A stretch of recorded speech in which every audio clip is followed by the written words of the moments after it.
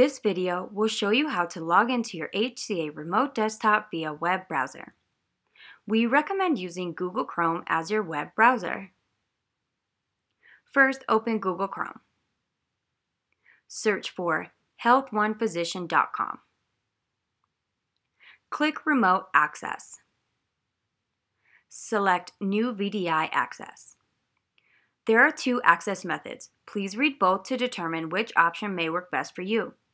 Logging into a remote desktop via web browser doesn't require you to install a client application on your machine. However, this option lacks additional features such as printing or using USB dictation devices. Select See How to Log in via Web Browser. Click the hyperlink. Select VMware Horizon HTML Access. Enter your 3-4 ID and network password. Complete the two-step authentication. Double-click the Continental GenShare icon to launch your remote desktop.